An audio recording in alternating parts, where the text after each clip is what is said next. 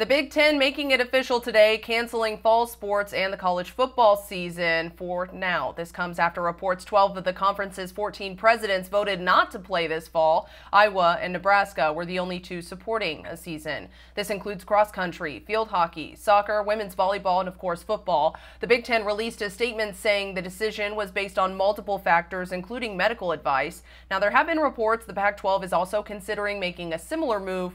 Right now, the remaining Power 5 conferences, that being the ACC, Big 12, and SEC, are still deliberating next steps. The Mid-Atlantic Conference announced its decision recently to postpone the season for all fall sports. The Southwestern Athletic Conference, Mid-Eastern Athletic Conference, Patriot League, and Ivy League all came to the same conclusion last month. Katie Johnston for CBS Local Sports.